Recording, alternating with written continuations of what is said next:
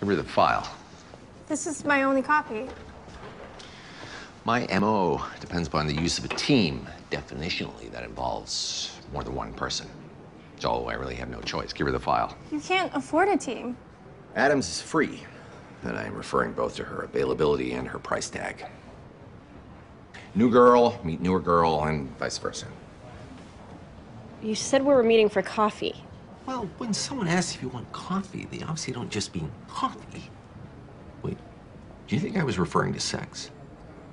Would you shut the blinds on your way out? I thought you were referring to talking. Talking about medicine.